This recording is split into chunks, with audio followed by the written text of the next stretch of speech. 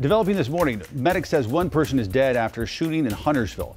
It all happened last night right at the intersection of Prosperity Church Road and Eastfield Road in the parking lot of a Walgreens. WCNC Charlotte's Richard Devane now live for this morning. And Richard, neighbors on high alert after another deadly shooting last week just down the road from where you're standing. Yeah, Ben, good morning to you. Good Wednesday morning all, but police have made an arrest in that other incident. It was actually the clerk who shot a customer after an argument at that location. And then this incident, now police are saying, was not a random act of violence, but you can understand people being concerned, especially after a man found in a car here slumped over his wheel.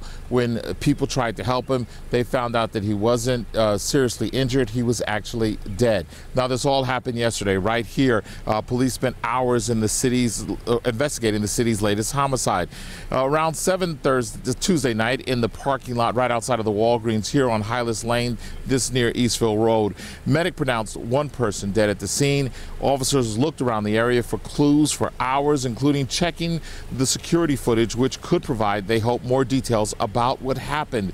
At this time, the victim's name has not been released, nor has a possible motive been given to us.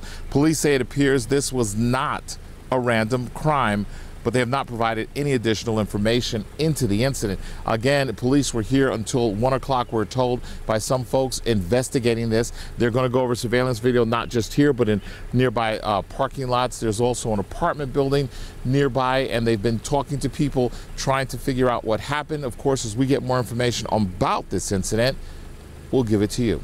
We're right here in Huntersville. Richard Devane for WCNC Charlotte.